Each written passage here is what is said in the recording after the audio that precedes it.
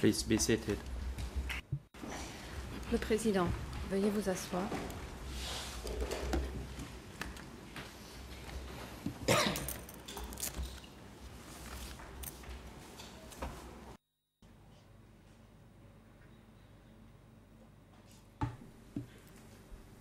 The court is now in session. L'audience est ouverte. Mr. Dao An San, could you report the attendance of the parties and Greffier. individuals to today's proceeding? Veuillez faire état de la présence des parties. Dao An San, Mr. President, for today's Le proceeding. greffier, Monsieur le That Président, is Wednesday, the 30th of October 2013. aujourd'hui le All mercredi parties to the 30 proceeding octobre are present. 2013, As l'ensemble for des Nunchi parties is sont present in présentes, the holding cell dont downstairs pursuant to Nunchia the qui decision of the est dans la trial cellule de chamber détention concerning his health. provisoire, Thank you. conformément à la décision de la Chambre President, thank you.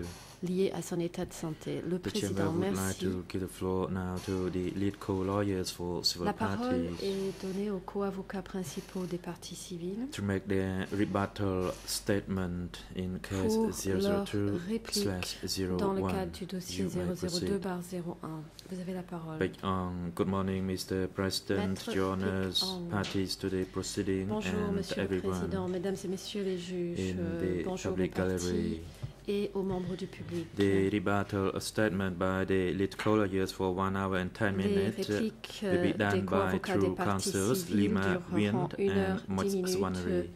et Maître Nguyen President, et Maître yes, you may Sovanary do so. sont chargés de présenter nos répliques. Le Président, allez-y. May it please the Court. My Maître name is Lima Nguyen. Nguyen. I appear on Mesdames et behalf of the Messieurs les juges, je consolidated group m'appelle of civil Lima parties. Nguyen. Je représente I le acknowledge and collectif pay des respect to the parties civil civiles. parties who are with us today in this Je room, salue les parties civiles and also to the ici civil parties, présentes, victims, and the general public sitting in the gallery. ainsi que les parties In this civiles, rebuttal, victimes et membres I will du respond public to the dans la submissions galerie. made by Nunchi's Dans mes defence. répliques, je répondrai My colleague Mok à la Sovanary plaidoirie will de later address la Pure défense de Sampona Nunchia. submissions. Mon The topics that I will cover, ma consoeur, roughly in Maître this order, Mok Sovanary, are Nunchi's claims to moral responsibility, répondra condition of tout à enslavement, l'heure aux the language regime arguments employed de la by the Khmer plaidoirie de Rouge, Cressampan. forced transfer 1, J'aborderai and plusieurs discriminatory sujets. intent against the new people. La reconnaissance Forced par transfer Nunchia 2, de sa and responsabilité the approach morale, les the conditions defence de have réduction en taken esclavage, in the le presentation régime of evidence linguistique employé par le Khmer to Rouge, portray le and transfert the forcé existence of a phase 1 policy et to l'intention execute discriminatoire former contre le Khmer peuple Rouge, nouveau, Khmer le transfert Republic forcé 2 officials, et la manière dont la and défense a finally, traité les Nunchi's preuves, rights to a fair tout le trial. portrait et l'existence d'une politique d'exécuter It's les anciens important that Your Honours fonctionnaires take de la into République account khmer Nunchi's et admission enfin, that les 1, droits de Nunchia à un he was a procès senior leader. équitable. and 2, Tout d'abord, il est important de that he tenir accepts compte moral du fait que responsibility Nunchia for events reconnaît during the avoir Democratic été Kampuchea. l'un des hauts dirigeants However, et qu'il despite accepte sa admitting in his responsabilité closing brief morale pour les to événements bearing ayant eu lieu responsibility for pendant la CPK période du policy, Kampuchea démocratique. Nunchia continues to deny that he Malgré has any cet legal aveu, responsibility for the dans sa crimes mémoire de committed clôture, pursuant to those où very il policies. reconnaît être responsable de la politique For du Cambodia's PCK, population of Nunchia victims, continue à those nier sa policies had a responsabilité very real juridique pour les effect, crimes perpétrés lasting adverse suite à ces politiques. generational harm and consequences. Pour les victimes 31 civil au parties Cambodge, gave ces evidence during this politiques trial, ont des many of them conséquences on victim réelles impact. et préjudiciables But there are pour millions plusieurs of others. générations. De Stories nombreuses just as parties civiles ont heart-wrenching, témoigné ici of which sur these l'impact civil parties comprise, sur les but victimes. a representative Mais il reste sample. encore des millions The civil d'histoires parties tout submit aussi troublantes that moral responsibility, dont les parties formalised civiles through ne legal représentent qu'un frameworks, échantillon. can D'après les transfer parties civiles, as legal la responsibility. responsabilité morale Nunchi's formalisée admission to dans moral un cadre responsibility juridique peut was devenir an la acceptance responsabilité that juridique. part and parcel of his role as Deputy La reconnaissance Secretary par of the Nunchia Standing de sa Committee responsabilité morale came moral obligations, démontre qu'il accepte and we assert que that gross breaches of les those obligations obligations morales require faisaient partie accountability. intégrante de son rôle en tant Now, que secrétaire adjoint unfortunately, du the comité civil permanent. parties can only have Nous their affirmons moral and qu'il doit collective être reparations redevable de if he is graves found manquements à legally ses responsible. obligations. Pour So, les parties civiles, in light of all that's said and done, leur at the end of the day, réparation morale et Nunchi's collective admission to moral dépend d'une responsibility déclaration de does sa not responsabilité amount to very juridique. much. Donc, au bout du compte, La reconnaissance par Nunchia Nunchia's policies relating to the forced transfers set in motion 3 years, 8 months and 20 days of Les enslavement. politiques These policies created a situation mises en place in par which the regime Nunchia had absolute control over its population.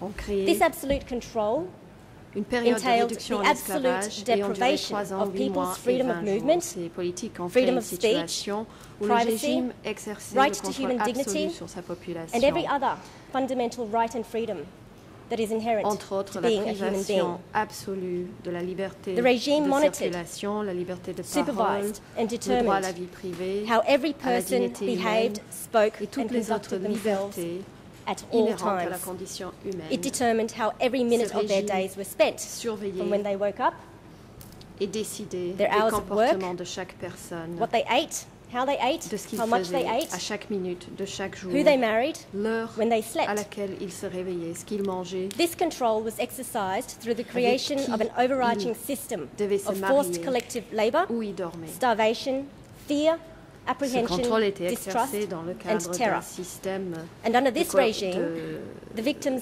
belonged to collectivisation the state. forcée, The regime de possessed their famine, bodies de and their peur et minds, de terreur.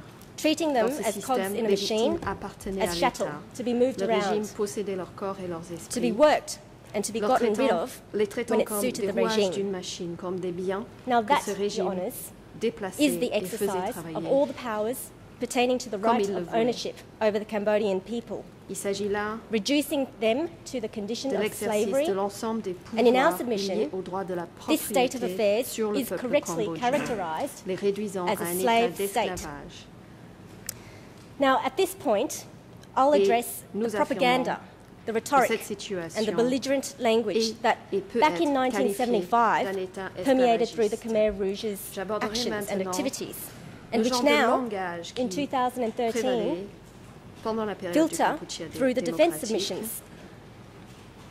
et The Khmer pendant- Rouge et dans created toutes its les own activités language des Khmer regime, Rouges et qu'on entend perhaps the best aujourd'hui example dans les of the arguments kind de of la défense. newspeak and black-white Les Khmer Rouges coined ont by créé George leur Orwell propre in his régime novel linguistique, 1984. constituant where peut-être war le is meilleur peace, exemple du novlangue ignorance is et du strength, noir-blanc inventé and par George freedom Orwell is slavery. dans son roman 1984. Newspeak is Où la guerre, euphemistic c'est la paix, language, l'ignorance, perhaps, c'est la force et la liberté, c'est often l'esclavage. used in political Le propaganda, novlangue est un langage standing for the opposite euphémique of what it actually means, utilisé souvent dans la propagande Now, the politique purpose of et newspeak signifiant is ultimately Le to disguise contraire the truth de ce qu'il by signifie deliberately réellement. representing it as a L'objectif lie du novlangue and est representing de lies as truth. déguiser la vérité When this is done, it is known as black-white, en présentant where black is made to sciemment mean un white mensonge comme la and white vérité is made to et mean une black. vérité comme un mensonge.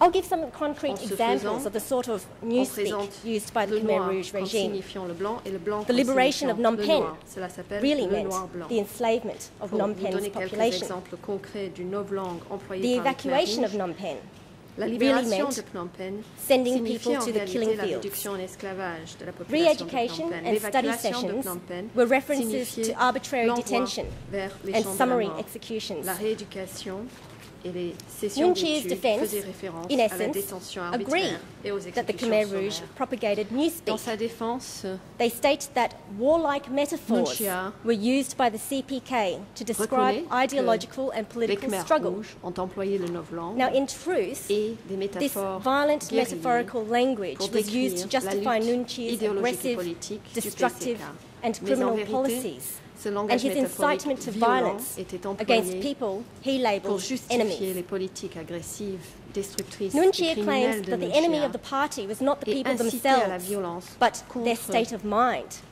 des He personnes qui argues désignaient that comme des getting rid of ennemis. the enemies was not a reference to the D'après individual, Nunchia, l'ennemi du but parti to the n'était pas le feudalist peuple, mentality mais and leur état systems. d'esprit.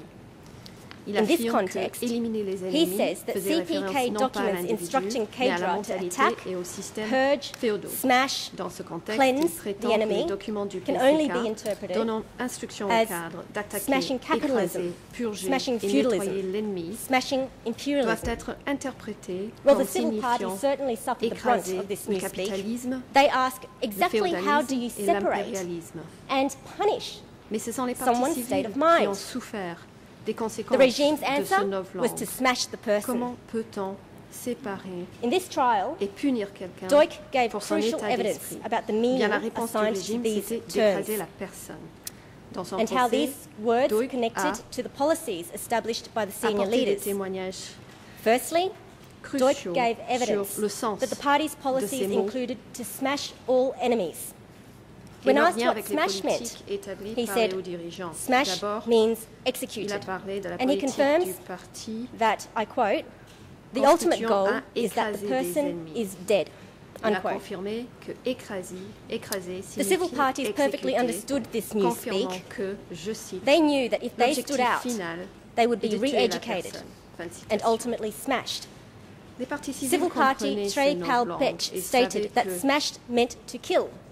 It's precisely s'il clear, devait être no doubt. rééduqué, il serait finalement As for the écrasé. term Ankar, La Deutsch partie said, civile, Srey Palpech, I a use the dit word Ankar to clairement, refer to the party central écraser committee signifiait or any tuer. person representing Pol Pot or the Quant au party terme central encore, committee. He also said, Deutsch a dit, I personally regarded Ankar j'employais ce as terme Ankar sometimes pour faire Nung Chia. référence au comité sometimes central Pol du Pot. parti.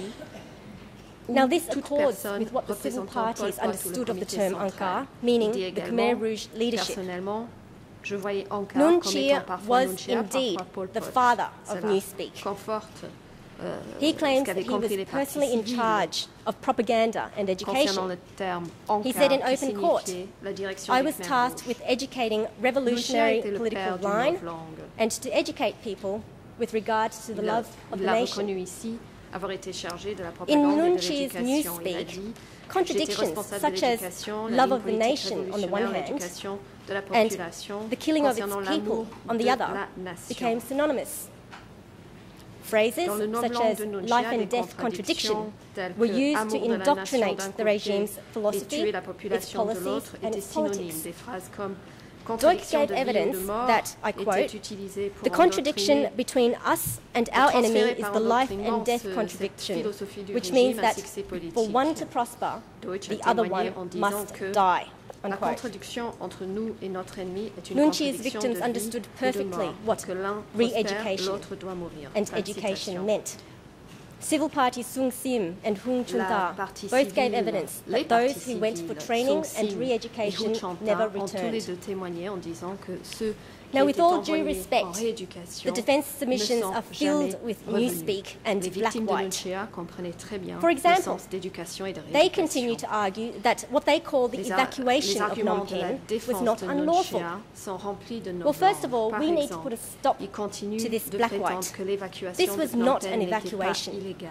It was a Mettant forced fin à movement ce of a noir civilian blanc. Il ne population, s'agissait pas de not from a place of l'évacuation. danger C'était into un a transfert place of forcé d'une safety, population civile, as the term non pas evacuate would les normally éloignant suggest, d'un lieu but rather dangereux from vers a un lieu place of sûr, safety, comme peut signifier safety le of their mot own homes, évacuer, mais to a place of danger, les to éloignant the killing d'un lieu fields. sûr, un lieu sûr, leur propre maison, Nung vers Chia un lieu dangereux, and Kusumpon's les champs de la continual mort. justifications about the En reasons for the forced continuant transfer à make a mockery justifier of the les victims. raisons du transfert They forcé, continue the line Nung that Chia their et purpose Kusumpan was se to implement moquent an des economic victimes. policy Ils that, I continuent quote, de dire they que leur genuinely objectif believed was in the était de interests mettre en of the œuvre une Cambodian politique people, économique unquote. que, je cite, Let me say this ils in pensaient response. sincèrement être dans Only l'intérêt du if peuple freedom is cambodgien. Fin de slavery, citation. and only À if titre black de is réponse, white, je dirais can the que death ce n'est of an que si la estimated liberté, 2 c'est million l'esclavage, Cambodians et si be le in noir, the best c'est le blanc, interest of the que la Cambodian mort population. d'environ 2 millions de Cambodgiens The peut civil parties servir les ask meilleurs that Your Honours intérêts put an de la end population to the cambodgienne. newspeak and the black white. Les partis civils The black white demandent that à la mean- that's Chambre been de mettre perpetuated by the fin Khmer au Rouge novlangue et au noir and by the blanc defence. Because until the truth is revealed for what it really was utilisé par les and Khmer labelled rouges what it et actually perpétué is, par la défense. there cannot be real justice. At this point, I'll Tant que move la to the vérité topic of forced transfer n'aura pas 1. été dévoilée pour ce qu'elle était From the et pour beginning, ce qu'elle est, When Nung Chia and the senior leaders decided to et transfer the décrite en tant que population, telle, il ne peut they y deceived the avoir people. de justice réelle. they falsely represented that the reason was that J'en American viens au bombs were imminent. Premier transfert That was a forcé lie dès le then, début. and it's a lie Lorsque now. Nung Chia et les hauts dirigeants ont décidé Another de transférer la example of Nung Chia's population, deceit ils is the claim ont that his induit la intentions were to population save en the erreur population concernant from leurs famine. intentions And in doing so, que des bombardements the américains defence étaient assert imminents. that the C'était forced un movement mensonge à was l'époque, c'est in un itself mensonge aujourd'hui. Un lawful, autre exemple, c'est necessary l'affirmation and logical. de ces intentions, que ces In intentions paragraph étaient de sauver la 251 of the population de la defence brief, famine. the defence claimed La that there was an défense affirme impending que le food transfert crisis. forcé était en soi They say there was légal, only 6 days nécessaire et of logique. rice Au supplies paragraphe in Phnom Penh. 251 de leur mémoire, la They claim défense that after prétend this, qu'une crise there alimentaire would be no food at imminente all. se profilait Now, I et note qu'il ne that this restait que assertion 6 comes jours with de no riz references, à no Phnom Penh, sources, et qu'après, il n'y aurait no plus du evidence. tout de nourriture. Je Equally constate outrageous is que cette paragraph affirmation n'est 261, accompagnée d'aucune where the defence source, aucune states that, référence, and I aucune quote, preuve.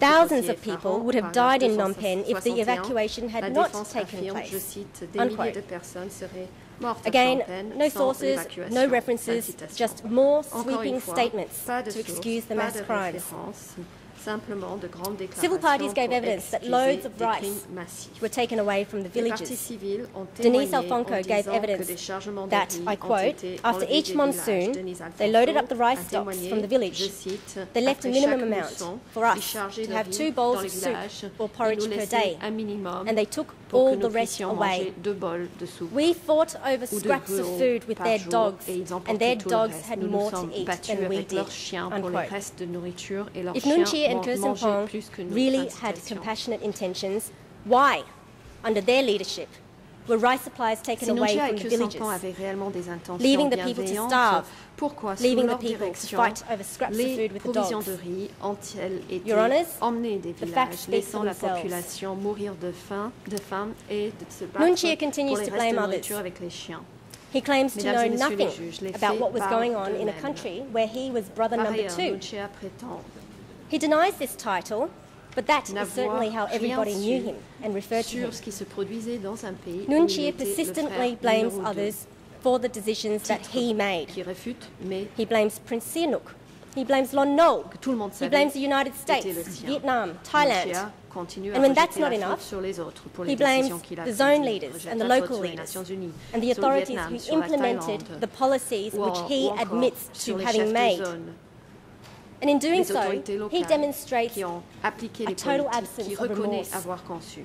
and lack Et en of ce insight faisant, into his criminality. il fait preuve d'une Then absence totale and now. de remords et de Nuon compréhension Chea de does sa say, criminalité, perhaps to his aussi bien credit, à l'époque at paragraph qu'aujourd'hui. 201 Nuon Chea of his reconnaît brief, tout de même au that he paragraphe would like to 201 de accept sa the mistakes mémoire, that others had made. de son I mémoire quote, que, because je cite, I am the leader.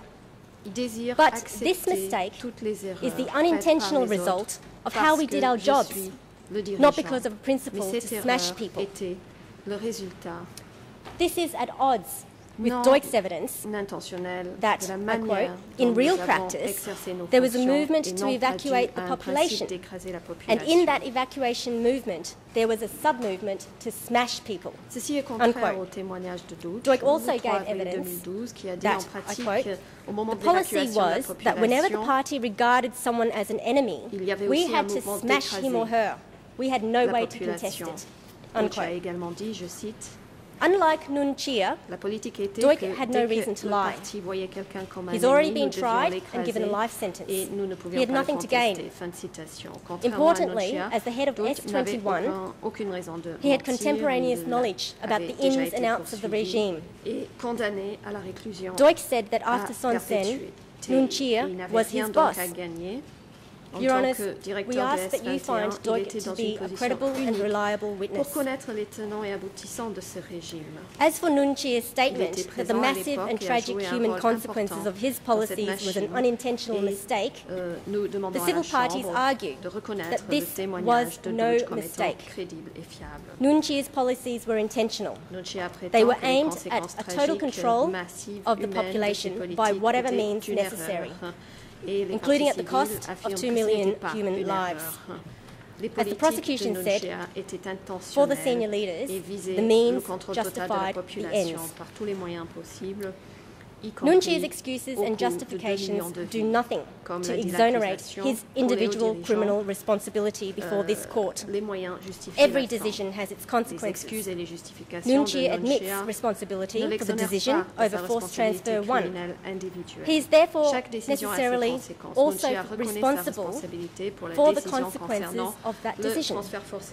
He is held to account for his intentional conduct in formulating the policies that authorised and directed others to carry out acts which directly led to the extermination of a large portion of Cambodia's population.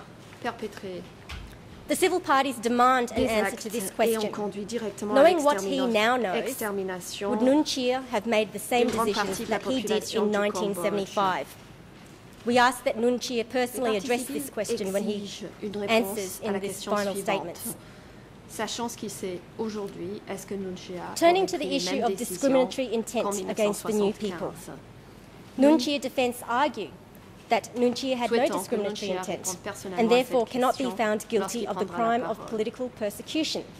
They say this is because the new people were treated, and I quote, more like the favoured group, the base people, unquote.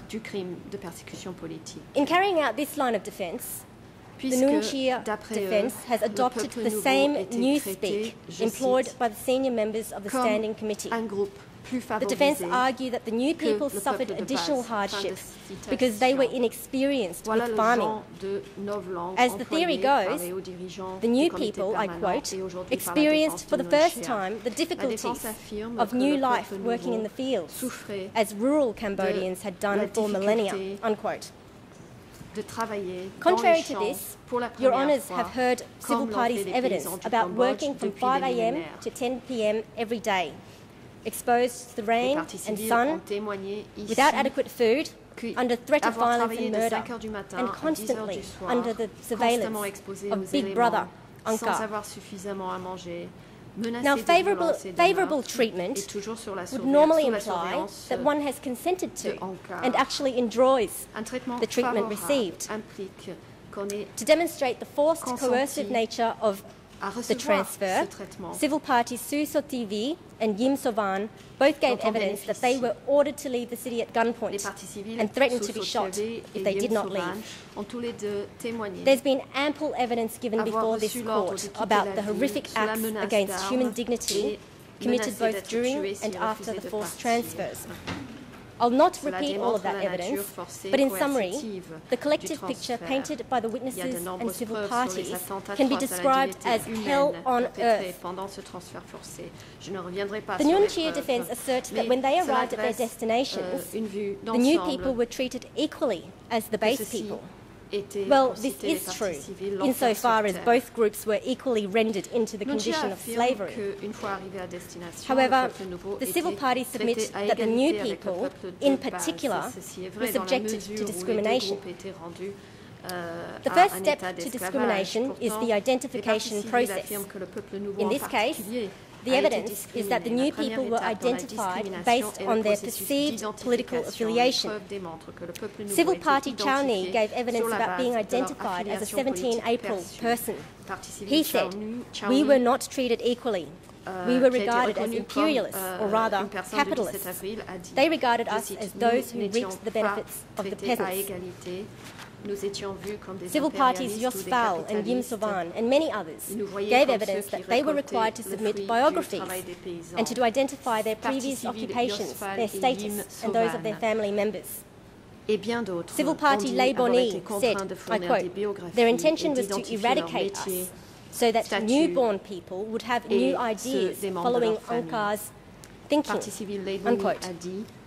This is corroborated by civil party Denise Alfonco, who gave evidence that UNCAR wanted to eliminate the entire social class of individuals, intellectuals. They were intentionally letting us die of hunger. It was carefully premeditated and organised from A to Z, unquote. Now, the second stage to persecution is severely depriving members of a group of one or more of their fundamental human rights. The prejudicial effect of Nuon Chea policies for the new people was clear and tangible. Uprooted from their homes, the city dwellers were forced to leave all their belongings, their family homes, their livelihoods. All the social structures that sustained their way of living was destroyed. Money and banking, schools and universities, shops and markets, temples and places of worship. These were all eradicated. The people were then expected to refashion themselves to adapt to life in the countryside. Their deprivation of fundamental rights was based on the perceived political affiliations and values. They were classified as capitalists, as feudalists, imperialists, terms that were designated to enemies of the regime. And on this basis, they were deprived of all their fundamental human rights and freedoms. The impact on Phnom Penh residents was shattering. Civil party Tung Sokha describes the evacuation from Phnom Penh could be compared to a bomb exploded to shatter all the families in Phnom Penh. We separated from family members, from friends, and we suddenly lost all that we earned. Apart from the deliberate smashing of supposed enemies, the civil parties also provided ample example and evidence about the deaths that resulted from starvation and the conditions of forced labour in the cooperatives. As for the charges of extermination, both defence teams have disputed the death toll. The civil parties query, how many deaths do the defence consider necessary to meet the threshold for this crime? Whether there was 1 million, 100,000, 1,000, even 100. There is overwhelming evidence that many people were killed. Even Khieu Sampong's defence have acknowledged that even one victim is one too many. The civil parties submit that in law, to make out the crime of extermination, there is no need to establish that any specific number of people died, or that a very large number of people died, so long as all the substantive elements of the crime are made out. Jurisprudence from the Court of Appeal in the ICTY case of Milan Lukic upholds the trial chamber's finding that the killing of 60 people amounted to the crime of extermination as a crime against humanity. The citation for this case is provided in the list of documents that were distributed to parties this morning. So on the totality of facts, civil parties argue that the impact of Nuon Chea's forced transfer policy on the new people was in fact and was intended to be discriminatory.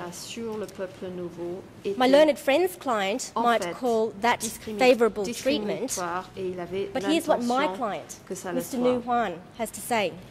I quote, "The so-called organisation at that time was a brutal regime. They wanted Cambodian people to live in freedom, in a sovereign state with territorial integrity. You wanted people to have clothes to wear, shoes to wear, and a cap to wear as well. But the fact was that this policy does not apply to everybody. In other words, there is no one-size-fits-all in their policy. They designed the cap, one size of the cap, and then they forced people to actually wear it. And that does not fit with the people. Now, we cannot actually cut our feet to fit the shoe. It should be the other way around," unquote. Mr. Ngu Hoan was speaking specifically about the prejudicial treatment of new people by policies made by the senior leadership. Nuon Chea's policies, which forced new people to conform to one standard, to become what they are not, with the result of severe harm and mistreatment imposed upon this group. Cutting their feet to fit the shoe, as Mr. Ngu Hoan said. That, Your Honours, in our submission, is the definition of discrimination. We submit that the adverse treatment received by the new people meets the requisite threshold to establish that there was discriminatory intent that was required for the persecution of a civilian population on political grounds as a crime against humanity.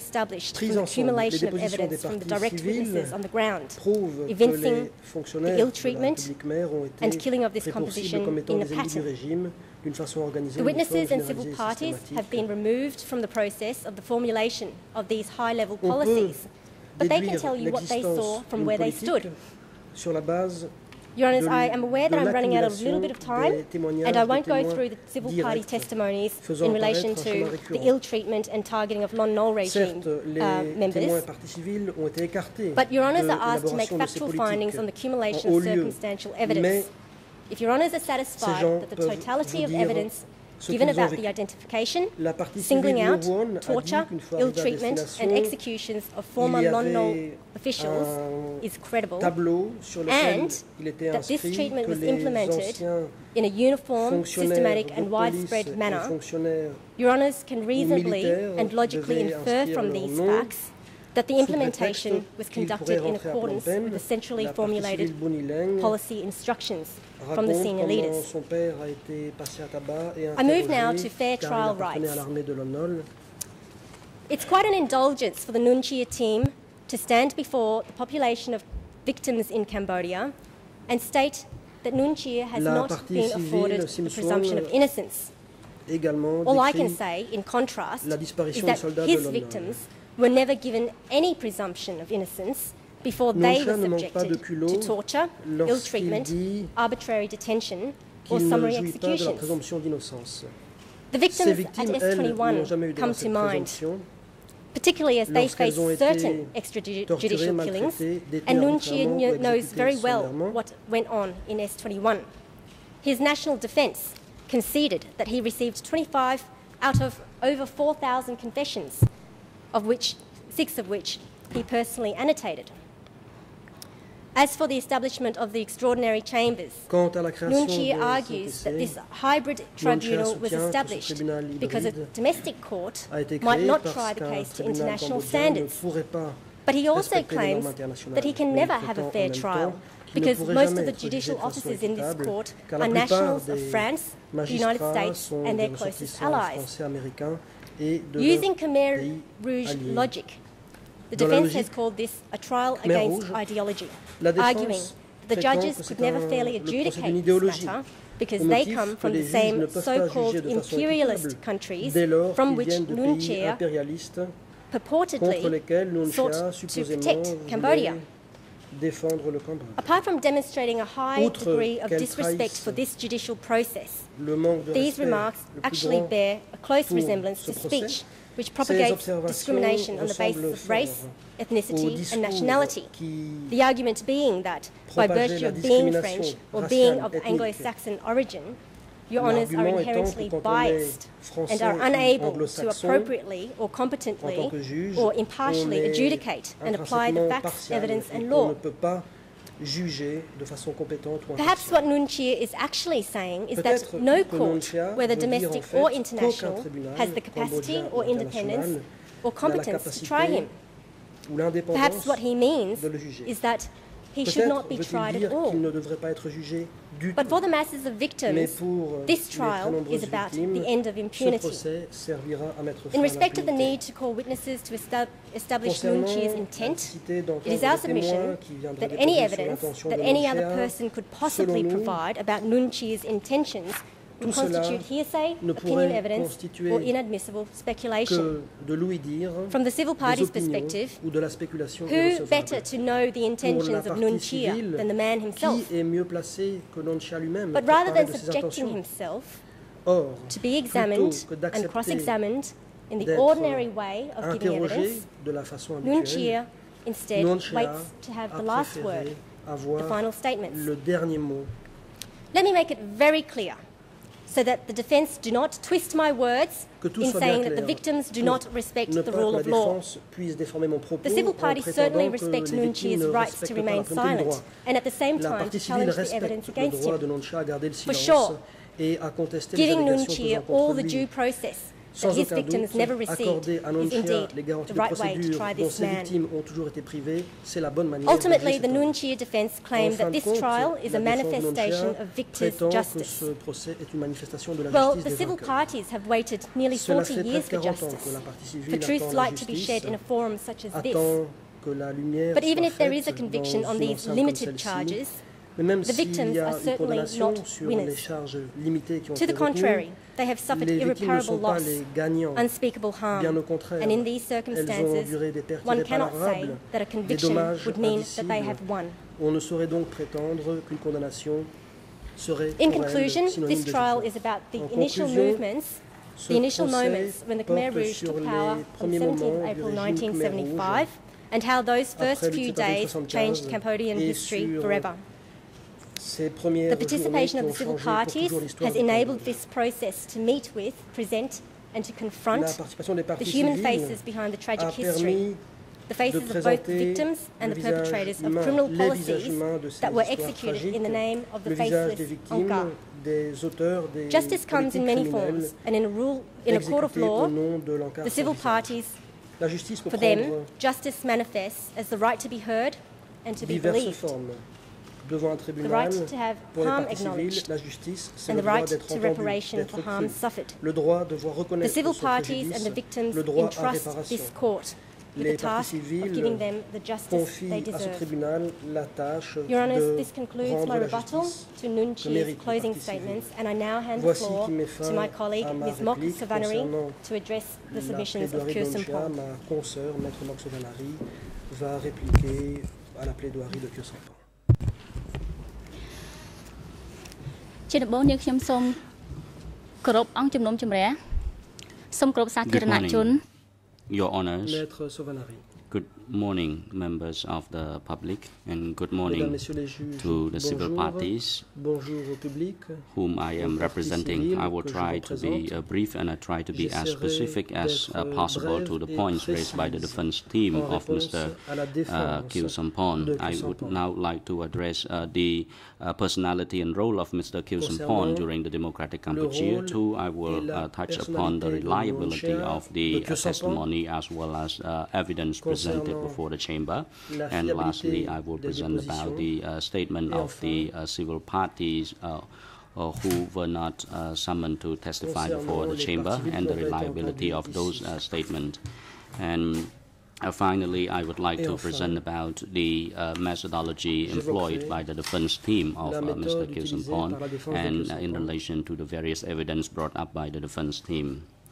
And I also look at the facts of the alleged crimes concerning the two phases of evacuation, and if time allows, I will make an observation on the evidence concerning the policy against the official of Lon Nol regime, and that this policy was implemented by the Khmer Rouge during the Khmer Rouge period. Over the last 2 days hearing, particularly when the defense team for Kyo Sampon raised, he has repeatedly made and tried to have the chamber believe that Mr. Kyo Sampon was of good personality, and in addition he tried to present various good qualities of Mr. Kyo Sampon that people talk about it during the Sangkum Rinpoche era. He said that Kyo Sampon was a serious, meticulous person. Now I would like to present to the chamber that what has been raised by the defense team is not at all correct. They raised about the testimony of Mr. Pong Shou, who said that Mr. Kyo Sampon versus Mr. Clean.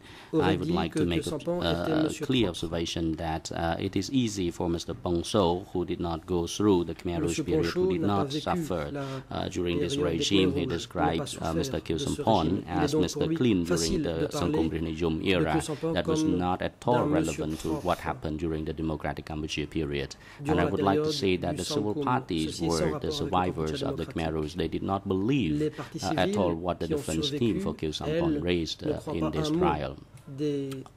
Myself, I did not come across this regime. I was a younger generation of Cambodian who was born after the regime, but I almost believe what the defense team said, but based on the various evidence and testimony of witnesses and victims, I cannot believe what the defense raised, and I believe that he was not as clean as what others might have presumed. Now, the defense team have told the chamber that he was a meticulous person. So this is clear in itself that he must have known what have happened during that time, including the people who rely their fate in the hands of the select few of the leaders of the Khmer Rouge. The defense team for Kyo Sampon said that Mr. Kyo Sampon was an intellectual. Based on the statute of the Communist Party of Kampuchea, he did not satisfy the criteria to become a person trustworthy by the CPK. That was not a correct assumption, and I believe that this is a failure in itself to raise this point as a defense for this case.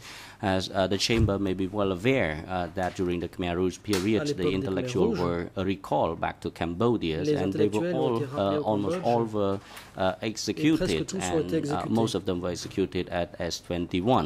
So we can ask a literal question, why Mr. Khieu Samphan was there during the entire period, and instead he was appointed a leadership position of this regime. Why was not he sent for re-education, or to put it simply, the language used during the Khmer Rouge period was sent for smashing, but instead he was appointed numerous important positions, as the prosecutor have already brought them up. And following the demise of this regime, he has never admitted that this regime committed any wrongdoing. He never said that Pol Pot had committed the crimes of against humanity. So what does this say? Of course, he was the allies of Pol Pot. He was the allies of this regime. Now, if we look at the situation when people were being evacuated of their homes and the execution of the people afterwards, it demonstrates that he participated with conviction that he wanted to be part of the policy to transform Cambodia to be a great leap forward country, a glorious regime, when people were forced to work in the rice field, when people had to work in the field where the corpses of their national compatriots were buried. Concerning the reliability of the statements of the civil parties, as well as the testimony in court by civil parties, I would like to inform the chamber that the defense team for Khieu Samphan tried to manipulate the statements of the civil parties as well as witnesses. In June 2012, the chamber never guaranteed to the defense team that those documents were considered, was assured that the written statement admitted without cross-examination would be entitled to little or no weight. Rather, this chamber has stated that under no uncertain terms, rather, that where civil party written statement go to proof of matters other than the acts or conduct of the accused, or otherwise meet the criteria of Internal Rule 87.3, the chamber can find this evidence admissible without requiring the individual's attendance at trial, or may, under certain circumstances or under certain conditions, rely on this material.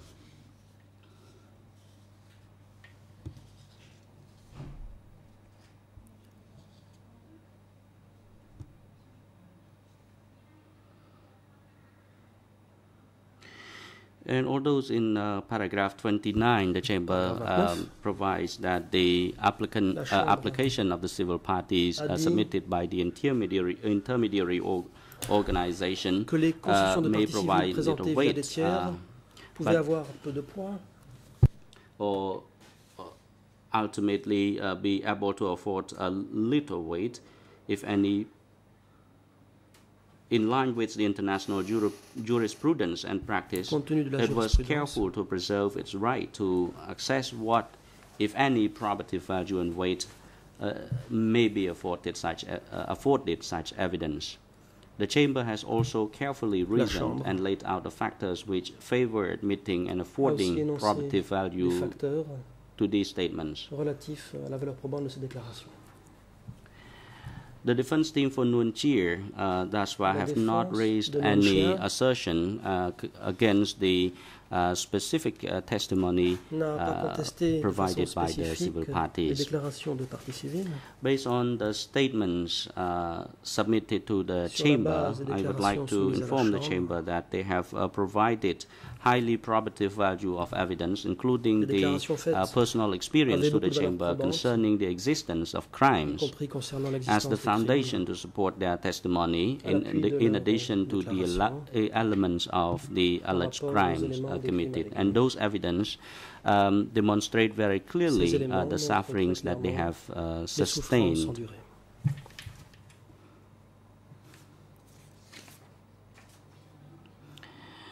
Now, I would like to make some observations concerning the defense for Khieu Samphan when he made his closing statement. The first issue that I would like to inform the chamber concerning the excerpt of the testimony they brought up in their final brief as well as in the closing statement. Your Honors, I am convinced that what the defense teams have brought up was truncated, and it was meant to manipulate the testimonies of those witnesses and civil parties. And in the interest of justice and in search for truth, the civil party lawyers would like to ask the chamber to be cautious when analyzing the quote as well as the excerpts brought up by the defense team for Khieu Samphan. Now I would like to bring up some example concerning the testimony of Mr. Pong Sho. The defense team raised a number of portion from the testimony of Mr. Pong Sho. They said that Pong Sho testified before the chamber that the Khmer Rouge were kind to the people, and the Lon Nol soldier, on the other hand, was very cruel and unkind to the people, and then people were left with no choice but to join the Khmer Rouge. And I would like to inform the chamber that Mr. Pong Sho actually said that Khmer Rouge were cruel, Khmer Rouge were good at lying, Khmer Rouge mistreated people wherever they conquered in the war. They would burn down the villages, they killed the village head, and they chased the people out, and they took the people with them and relocate them in the forest. And according to Mr. Pong Sho's testimony on the 10th of April 2010 at 10:11:26, Mr. Pong Sho said Khmer Rouge became cruel from 1973 following the bombardment of American troops. And then he continued on that following 1973, we knew clearly what the Khmer Rouge did with the people in the countryside. They burned down villages, they killed the village head, and they relocated people in the jungle. And we thought at that time that the Khmer Rouge was cruel because it was part of the strategy in the war, and we hoped that once they conquered the war, they would relax on their treatment to the people, but actually we were mistaken. We were seriously mistaken. The Khmer Rouge was really cruel. Concerning the flow of people, the influx of people into Phnom Penh city, the defense team say that it was due to the looming bombardment, the imminent bombardment of American troops. I would like to refer to page 2 of this transcript, page 12 of this transcript. They said that at that time, Phnom Penh had around 3 million people. They were frightened. They were frightened of the Khmer Rouge. They were frightened of the imminent bombardment of the American troops. He said that they were coming to Phnom Penh at that time because they were afraid of the Khmer Rouge. In relation to the assertion that the defense team said that people welcomed the Khmer Rouge when they marched their way into Phnom Penh in April 1975. And Mr. Pong Sho said that from 1973 to the glorious day of the 17th of April, people were living in miserable condition. And he said that the people were miserable at that time was not because of the consequences of the bombardment, but because of the mistreatment of the Khmer Rouge, because the Khmer Rouge mistreated the people. And he further testified that when the Khmer Rouge came, we were very frightened. We were frightened because we knew that the Khmer Rouge was very cruel, and we did not know what would happen to the people after they control the power. That was the testimony provided by Mr. Pong Sho. Now I move to the testimony by Mr. Stephen Hadder and the defense team, Madame Aung Takisi said that the Angka could not control the situation on the ground in the countryside. And I would like to now enlighten the chamber on this point. Madam Defense Counsel said that based on the testimony of Mr. Stephen Hadder, he said the party center could not control the situation on the ground. So I would like to refer to the transcript of Mr. Hadder's testimony. I quote, They said that the intellectual in Phnom Penh did not know what happened in the countryside, but I would like to make it clear that the intellectual that he was referring to in this particular point was the intellectuals who were not the members of the party, those intellectuals who remained in Phnom Penh city. And he further added that there were certain other points that there were other people who told him about that, but there was some contradictory account of this fact as well. And there were certain cases when certain individuals who were among those intellectuals who had been to the countryside as well. I do not have much time, so I would like to now move on to another testimony of Mr. Felix Schaub. Of course, Mr. Viet Canh raised a lot of points concerning the testimony of Mr. Philip Short. They say that Mr. Philip Short was not qualified to be an expert witness. He did not have knowledge about this regime, so on and so forth. But Mr. Khieu Samphan, actually, the National Defense Team for Mr. Khieu Samphan did raise a few excerpts from the testimony of Mr. Philip Short. I would like to ask bluntly as to which short he was quoting. Was the short that he finds, the short testimonies that he finds relevant, or the short testimony that he finds unreliable? Now, he also raised the point concerning the civil party testimony, who said that Mr. Khieu Samphan was a clean and corrupt-free person. He did not accept the bribe of a Mercedes, so on and so forth. And I believe that this is a manipulation of the testimony of the civil party. Of course, the civil party said that Mr. Khieu Samphan refused the a gift of a Mercedes, but that civil party made it very clear that he learned about this through rumor. He did not actually have the direct information about that. Concerning the context of the war between 1970 to 1975, the defense team brought up the testimony of Mr. Pong Sho. They said where the elephant fight, the ants got killed. And at that time, of course, Cambodia was in the state of war, and I would like to put the question back to the defense teams. Who were considered the elephants in this context? Who were the ants? The elephant was the American troops who were alleged to be to bombard the city. And who else was the elephant? The Khmer Rouge. The Khmer Rouge was indeed one of the elephants. Who were the ants? The ants was the victims, the Cambodian people, the ordinary Cambodian people, who were the ants who got killed as a result of this fighting. Regarding Khieu Samphan's decision in making a decision to evacuate people from Phnom Penh, the council really criticized people in the statement that his statement cannot be relied upon due to his confusion. Allow me to remind the chamber regarding the actual testimony given by this witness when he was asked questions by the council. If we look at the transcript of this witness on the 2nd of August 2012, when Khieu Samphan defense put the questions to the witness, we could see that the techniques employed by the defense counsel were reminded and warned 13 times. They were warned not to ask repetitive questions, assumptive questions, leading questions, or difficult questions, and they were redirected to cite the actual site or the proper extracts in their questioning. The council also added that Khieu Samphan did not participate in that meeting to decide on the evacuation, as Nuti said. Allow me to remind the chamber that Nuti is one of the co-accused. So please use your common sense whether this accused testimony is credible. Il faut se demander si le témoignage de cet autre accusé est crédible. On the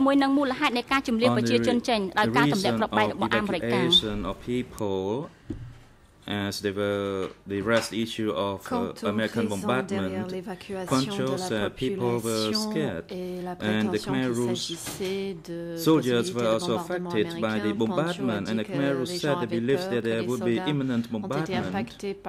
But Poncho's actual transcript on page 15 that is on the 10th of April 2013, he stated that I do not believe that Americans would drop bombs.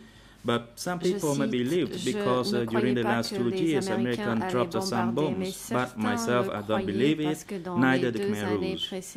That is Poncho's testimony, which were left out by the Defense Council.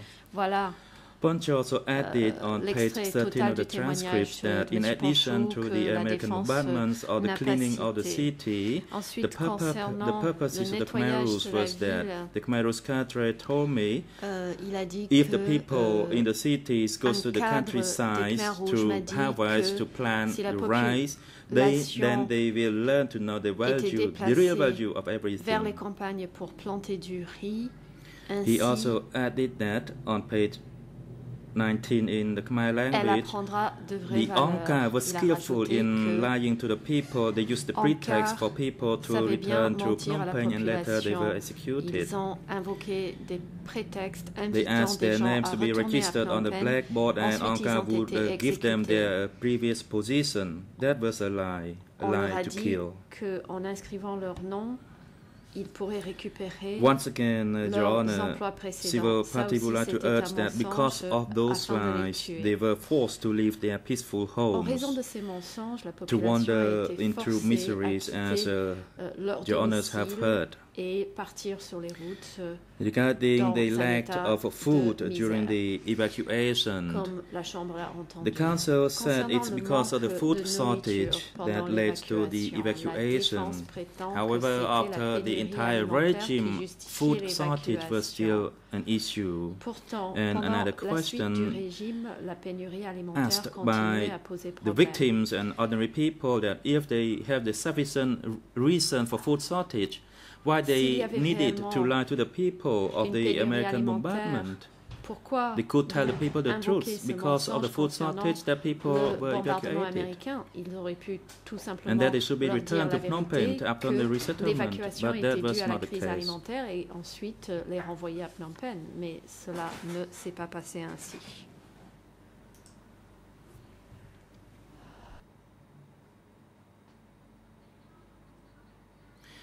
Regarding the congratulatory speech by Khieu Samphan for the 17th April victory, the Council on Tangushe said Khieu Samphan made a speech to congratulate the victory of the Khmer Rouge, and that was not illegal, but he congratulated because his political conception became realized. I'd like to invite the chambers to actually read the arguments concerning the role and the duty of Khieu Samphan as submitted by the Council of Khieu Samphan. Kong Samphan said he forced himself to join the Khmer Rouge movement. The question can be asked by Your Honours that if Khieu Samphan did not volunteer to join the movement, why he had to congratulate the victory? Was it not because of his political idea realized? His idea is one and the same of the ideas by the Khmer Rouge leaders, as he was one of them.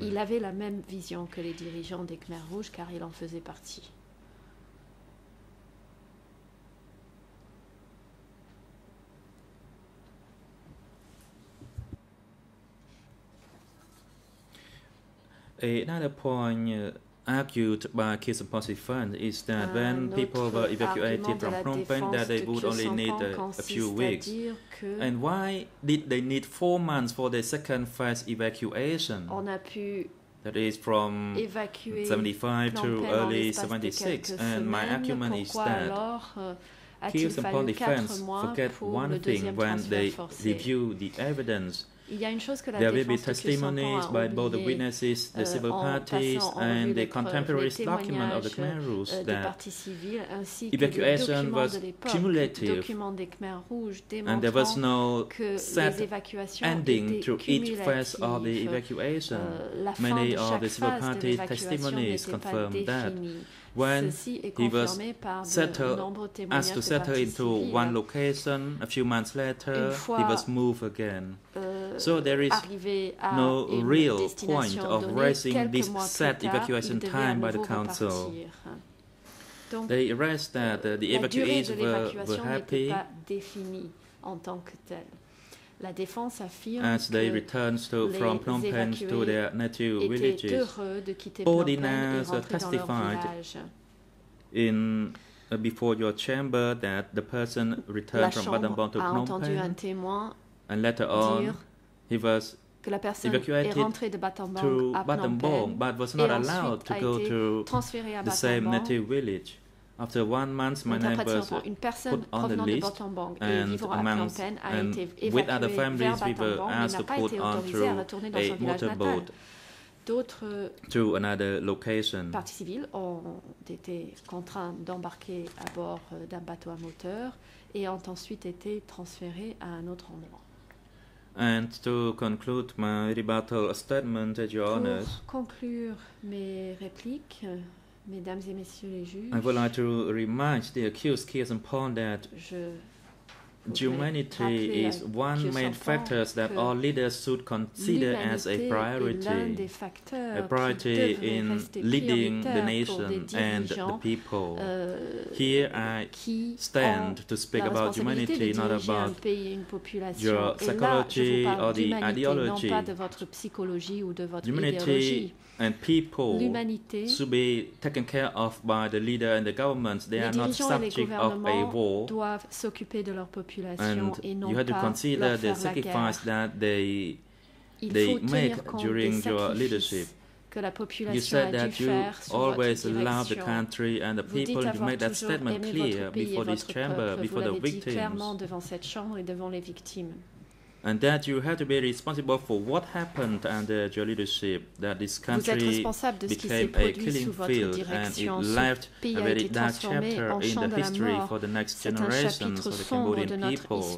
And I believe your ideas, your patriotism, votre idée de patriotisme might prevent you from being the popular figurehead of that regime, and of course it cannot be, and it can be said for this generation or the next generation.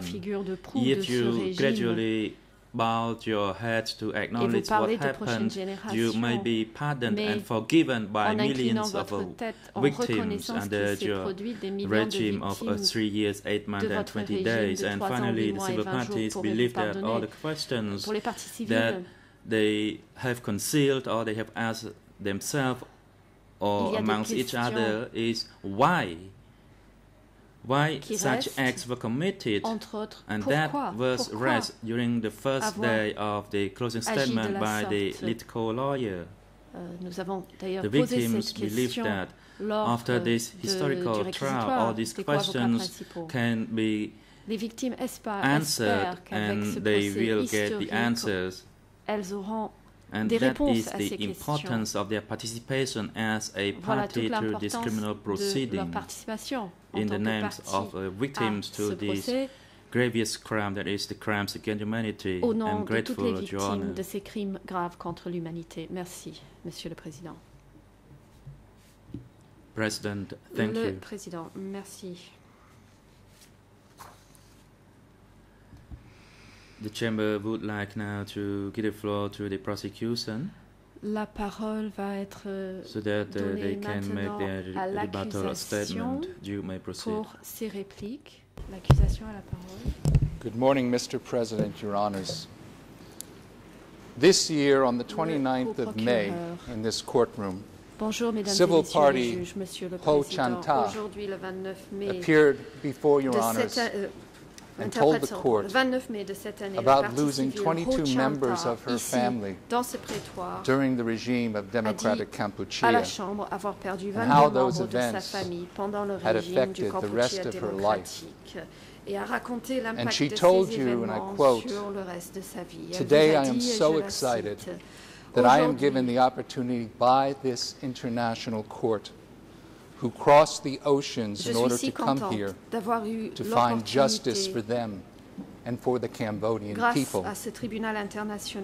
This is the day I have been waiting for more than 30 years.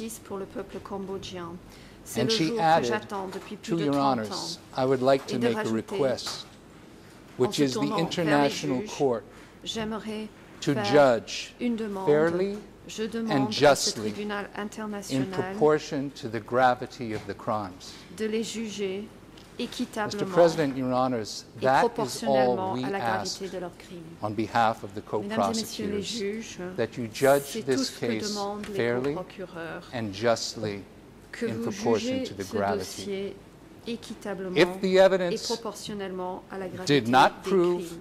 the accused's guilt beyond a reasonable doubt, it is your Si la duty to culpabilité acquit. des accusés n'est But pas we prouvée au-delà have shown du doute you raisonnable, vous that devez the les evidence in this acquitter. case is clear and Mais nous, convincing, nous avons démontré que les and the preuves dans evidence ce of dossier the sont claires crimes et convaincantes, and the gravity of et the les crimes preuves des proves crimes et the de leur accused's gravité guilt beyond a reasonable doubt. confirment la culpabilité and des justifies accusés au-delà du doute The raisonnable sentence that the co-prosecutor, et Chia justifie Liang, asked you la for peine last week, requise a par sentence la of life in co-procureure prison. Chia Liang la semaine dernière, à savoir la réclusion Your Honors, it's a criminelle à privilege to perpétuité. appear in this court in these Mesdames et historic messieurs les juges, proceedings. c'est un honneur de My name is participer Nicholas à Kumjian. ces, I will address débats you briefly, historiques. Je m'appelle mainly Nicolas regarding the legal requirements of joint criminal Kumjian. enterprise. Je Then my colleagues, j'aborderai Keith Rayner, les will address you conditions on juridiques issues regarding concernant the l'entreprise specific criminelle crimes commune. Mon that we are confrère dealing Keith with in Rayner case parlera des 0201. crimes spécifiques My colleague ouverts par Dale le dossier Lysack will 002 address par 01. specifically Mon issues confrère related Dale to the Lysack responsibility of Nun Chia, abordera la responsabilité and de Tariq Nun Abdul Chia, Haq et Maître will Tariq address Abdul Haq issues related to the liability abordera of Q la Sampan. responsabilité de Q Sampan. Over the 4 previous days of court hearings, we heard submissions Pendant les 4 from very talented, experienced, précédentes journées well-staffed d'audience, defense nous teams avons entendu les équipes de défense vigorously defending their douées clients. But what they told you is défendre that this vigoureusement entire leurs trial clients. is a propaganda Mais la exercise défense vous a dit on behalf of que the backers ce of the procès court n'est rien d'autre qu'un and exercice de is and never propagande was au nom intended de ceux qui to prove the soutiennent truth of the ce charges, tribunal that it's just propaganda. et n'a jamais été Their very destiné à prouver arguments la vérité des disprove accusations, that que ce n'est que allegation. de la propagande. Your honors Mais les arguments même allowed de la them for défense 4 démontrent la days fausseté de ces to put forth accusations. all of these allegations La and all of these Chambre arguments leur a before permis galleries pendant filled with 4 hundreds journées of people de présenter ces arguments broadcast over the devant une internet galerie to the world. remplie de centaines de personnes. So this is et not a diffusée propaganda exercise. The defense has been par given Internet every au monde opportunity entier. to make its Ce n'est pas là allegations. un exercice This is de a trial propagande. La dealing with défense the truth. a pu librement And in our formuler submissions, ces those allégations. truths Ceci est un procès are qui that the concerne la accused in this vérité case are et pour responsible l'accusation, la for some of the vérité gravest est que crimes les accusés sont committed in history. responsables de crimes parmi All les of plus these graves arguments were perpétrés done dans by the l'histoire. defense without any interference from Tous the ces court arguments de la défense from ont any pu donors être of the court présentés sans or from any other interférence source. de la part They were free to say ce what they tribunal, wished to say. de ceux qui le financent ou de qui que ce They've soit. argued that the verdicts, convictions in this Ils étaient case, libres de are dire, predetermined. souhaitaient dire We Ils agree affirment that the evidence is so que les strong condamnations sont that the only just prédéterminées. verdict in Pour this nous, case les preuves are sont si convictions, just convaincantes verdicts, are convictions of the accused. But la that's seule based on the décision evidence. juste dans If ce what the dossier defense peut être de les alleges condamner, were mais c'est true, une condamnation basée sur les preuves. where is Ing Tariq? Si We started les this trial allégations with de la 4 défense étaient vraies, accused. alors où est But your Tariq? honors ruled Nous avons that because of her commencé ce mental procès avec incompetence, 4 accusés, mais Ing les Tariq juges ont could not décidé get a fair qu'en trial. raison de son So what incapacité these mentale, proceedings have Ing Tariq shown ne pouvait recevoir is de that procès every équitable. effort is being made to Cela assure démontre the accused que get a fair trial. Tous les efforts ont été faits pour The garantir defense aux would have accusés you un believe procès équitable. that Q Sampan and Nun Chia La défense are essaye de victims vous of an faire international croire que conspiracy. Kyusampan et Nun Chia seraient This des is both victimes d'un illogical complot and international. delusional. C'est un argument qui est dénué de There's toute no need logique. by anyone in the international community or in Cambodia to discredit the Khmer Rouge. They are already discredited. They have no popular support, no international support today. They are politically and militarily inconsequential. This case isn't about politics or propaganda. It's about addressing crimes, historic crimes of the greatest magnitude that happened a long time ago. But in this international, if international law is going to mean anything, crimes of this gravity cannot be ignored. The defense even attacked the prosecutors and Your Honors, the judges, saying that we were incapable of understanding their clients because, among other reasons, we come from capitalist countries, some of us, and former colonial powers. Who actually made these arguments on behalf of the defense? Lawyers from the former colonial, Asian colonial powers of France and Australia. They make the argument that the prosecutors and the judges must be following the orders of other states. But it's clear, I compliment them. They did a tremendous job for their clients. They have very talented teams. They fought vigorously, and they continue to fight vigorously on behalf of their clients. Clearly, although funded by the court, clearly, although they are lawyers from France and from the Netherlands, and many of their colleagues from the United States, taking orders from no one, trying to uphold justice on behalf of their clients, this proves that there is no interference, that we are capable of doing our duty. There is an arrogance, frankly, in that defense argument, a feeling of moral superiority that somehow defense counsel are capable of fulfilling their roles in the system of justice, but prosecutors and judges are not. And for those who may not have that experience, this is not the first time in an international tribunal that desperate defense teams have made that allegation. Just recently, in the appeal decision in the trial of the former president of Liberia, Charles Taylor, the appeal court addressed very similar allegations by the defense for Charles Taylor. In paragraph 717, the concurring opinion of Justices Winter and Fisher stated, furthermore, suggesting that the judges of this court would be open to the argument that we should change the law or fashion our decision in the interests of officials of states that provide support for this or any international criminal court is an affront to international criminal law and the judges who serve it. The defense has interjected a political and highly inappropriate conceit into these proceedings, which has no place in courts of law and which has found no place in the judgment of this court. And we are confident that the same is true for Your Honors. The defense arguments, we also believe, have assisted in focusing on what are the real issues in this case. Because the defense have made it clear there are many concessions we submit in the defense arguments. Khieu Samphan was the public face of that regime. He doesn't, it seems to us, the defense team does not deny that. He was the representative internationally and to the Cambodian people.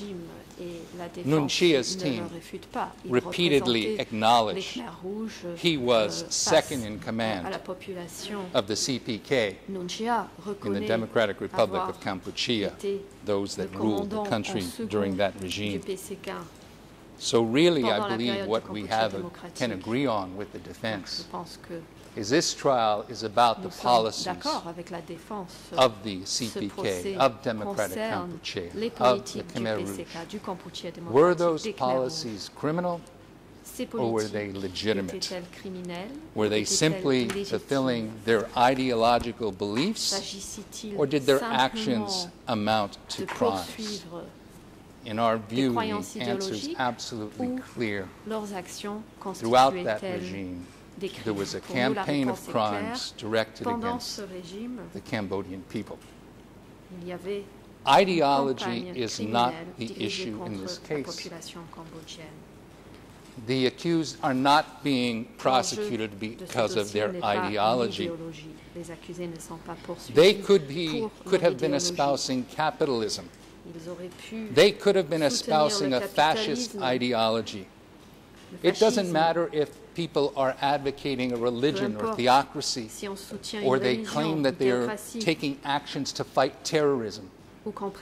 When governments or those in power, in order to achieve whatever political objectives they have, subject citizens, civilians, to crimes such as persecution, enslavement, torture, murder, that is a violation of international law. It is not their ideology that's at stake. It's not their ideology that we attempt to discredit.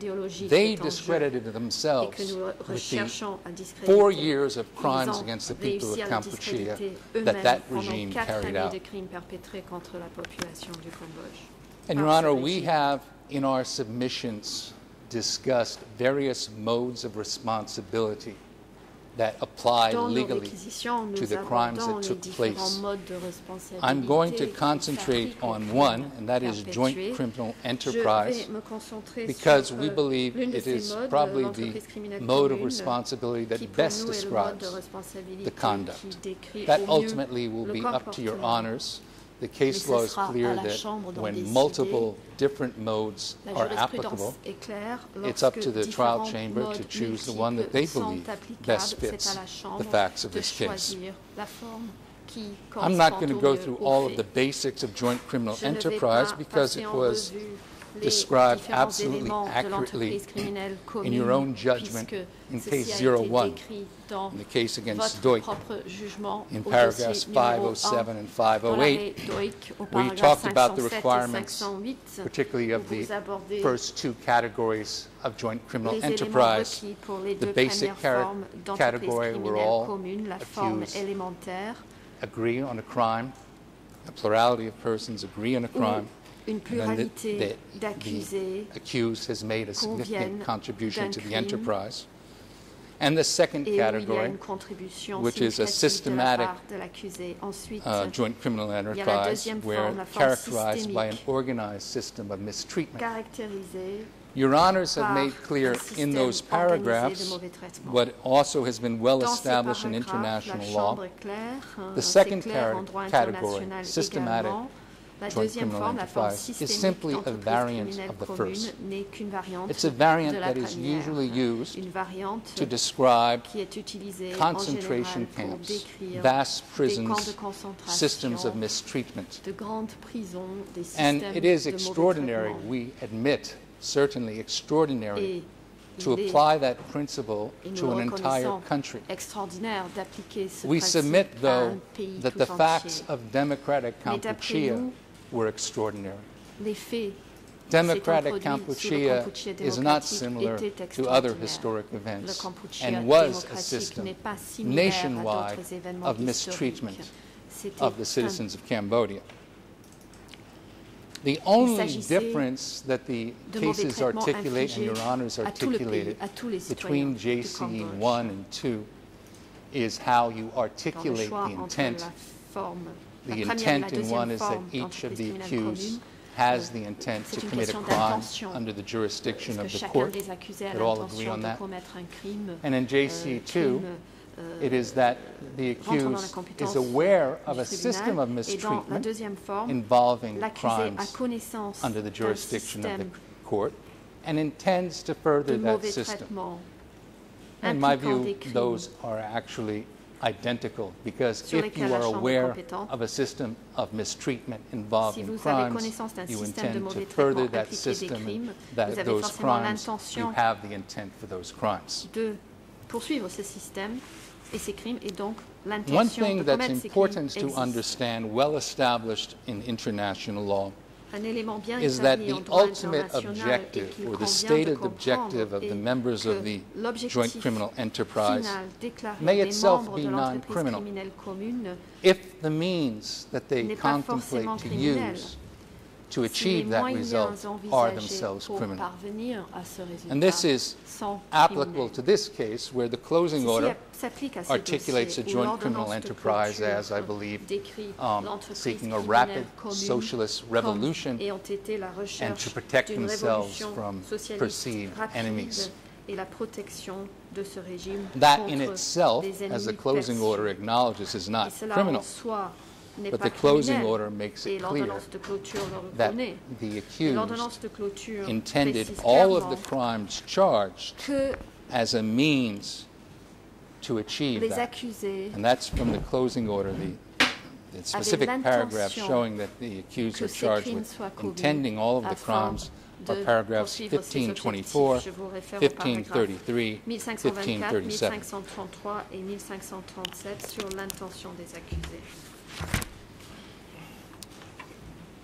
This issue came up again in a decision in the Charles Taylor case. There was a decision of Ce the sujet s'est appeal présenté chamber dans l'arrêt from the 1st of Charles May Taylor. Il y a une 2009, décision de la Chambre where the d'appel du appeal 1er chamber mai reaffirmed, 2009, quote, où la that the Chambre common d'appel purpose réaffirme, je comprises cite, both the que objective of the JCE l'objectif and the commun means comprend contemplated to l'objectif achieve de that l'entreprise objective. criminelle commune et les In moyens Taylor, envisagés pour the parvenir à cet objective objectif. was charged Dans as l'arrêt controlling Taylor, the people and l'objectif resources, était de the contrôler people and la territory of population Sierra et le Leone, territoire du Sierra and Leone in order to exploit the resources, afin not itself a d'en violation exploiter of ses ressources, ce international qui law, n'est pas en but the soi indictment made une clear violation du that was droit to be achieved by international, mais dans means l'acte of d'accusation, terrorizing il the est civilian précisé que population les moyens in order to employés control the est means and territory. constitué de terroriser So the la appeal chamber population found afin de the contrôler le indictment territoire. proper because Et the donc, means that were la contemplated Chambre to d'appel a achieve confirmé the JCE l'accusation were criminal. puisque les moyens envisagés Similarly, in the Martich pour case, parvenir à l'entreprise, à from the l'objectif de l'entreprise ICTY, commune était the criminel. indictment had charged an Aussi dans l'arrêt objective of Martich uniting du TPI ethnically grec, similar areas. And the appeal l'entreprise criminelle judgment, commune paragraph consistait 123, à l'unification stated that ethnique the de objective of certaines uniting régions. these areas was Dans not sa itself a décision, criminal paragraphe purpose, 123, but, la quote, Chambre d'appel précise where the que creation of l'objectif such n'était pas en soi un territories is objectif intended to be criminel, mais, je implemented cite, là où through la the commission of création de tels crimes territoires within the statute. est voulue This par may be la sufficient perpétration to amount de to a crimes common couverts par le criminal statut. purpose. Cela peut constituer And un one thing objectif criminel commun. important to keep in mind, Un aspect intent important qu'il is convient not de the same garder à as l'esprit motive. est le fait que l'intention it is et not le mobile necessary ne to sont pas show la a même person chose. Ce n'est pas intended a crime nécessaire to show that that was the pour confirmer specific l'intention objective de démontrer that they sought, so long as it is clear that they were aware que c'était that l'objectif the consequence of their spécifique action poursuivi. would, in all likelihood, it's articulated Tant qu'ils different avaient ways in different connaissance systems in the natural course of events, qu'en agissant de la would sorte, would dans le achieve cours that normal result. des événements, This is how Your ces Honors actions described conduiraient à ce that résultat. intent in Case Voici ce 01 qu'a dit votre in your chambre judgment dans le in dossier paragraph 01, 481. au paragraphe The accused must have 481 acted du with the jugement. intent to commit the crime or with an awareness L'accusé of the doit substantial avoir agi avec likelihood l'intention de commettre that the le crime crime would occur ou en étant as a conscient consequence of de la his or her probabilité conduct. importante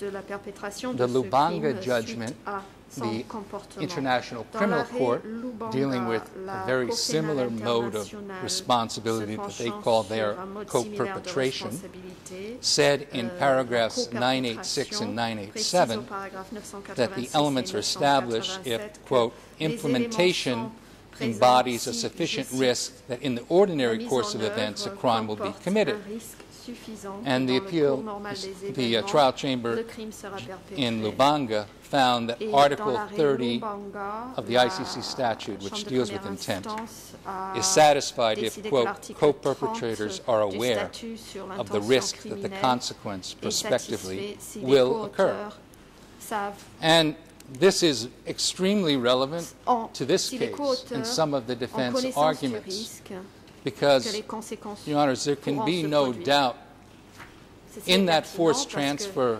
from Phnom Penh in April of 1975. Many people were dying of starvation, of dehydration, of lack of medical care.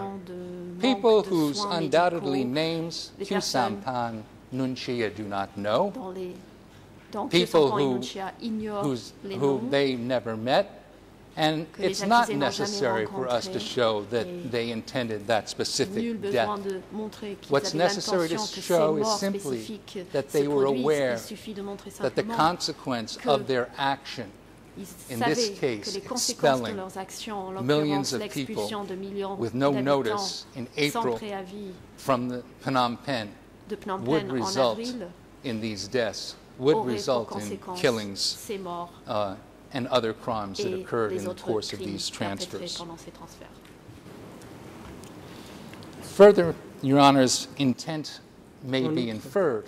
That is clear from the case law. It can be inferred in many ways. In Krajisnik, at paragraph 890, the trial chamber and the trial judgment said that the information the accused received during this period is an important element for the determination of his responsibility, because knowledge combined with continuing participation can be conclusive as to a person's intent. And this is exactly what the evidence shows with Nunchia and Khieu Samphan, who continued as second in command and as the public face, the representative of the Khmer Rouge, clearly with information, knowing about the ongoing crimes and terror. They continued to participate, demonstrating without doubt this was their intent to further these crimes. In Kavachka appeal judgment, paragraph 243, the ICTY appeal chamber said an intent to further the efforts of the joint criminal enterprise, quote, may also be inferred from knowledge of the crimes being perpetrated in the camp and continued participation in the functioning of the camp. So we see when the crimes are obvious, when the crimes are ongoing, an accused, particularly one in such high positions of responsibility, continues to participate in those efforts in the system of mistreatment. That itself is proof of their intent, the necessary intent to convict them for those crimes. Your Honor, this could be a convenient point to break, if you, Mr. President, if you would like, or I could continue.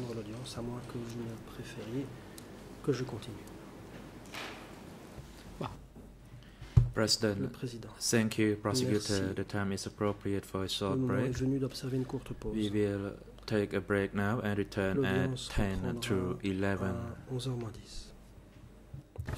សូមក្រោកឈរ